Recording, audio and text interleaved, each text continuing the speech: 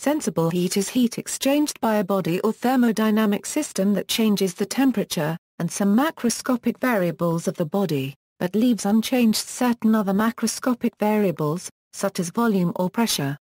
Usage: the term is used in contrast to a latent heat, which is the amount of heat exchanged that is hidden, meaning it occurs without change of temperature. For example, during a phase change such as the melting of ice, the temperature of the system containing the ice and the liquid is constant until all ice has melted.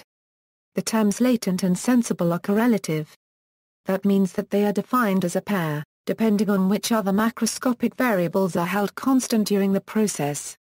The sensible heat of a thermodynamic process may be calculated as the product of the body's mass with its specific heat capacity and the change in temperature. Sensible heat and latent heat are not special forms of energy.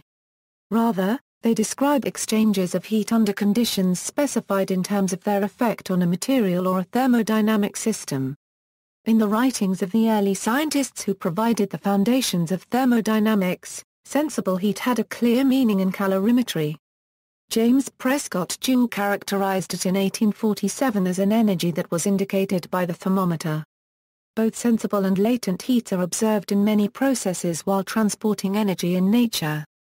Latent heat is associated with changes of state, measured at constant temperature, especially the phase changes of atmospheric water vapor, mostly vaporization and condensation, whereas sensible heat directly affects the temperature of the atmosphere. In meteorology, the term sensible heat flux means the conductive heat flux from the Earth's surface to the atmosphere. It is an important component of Earth's surface energy budget. Sensible heat flux is commonly measured with the eddy covariance method.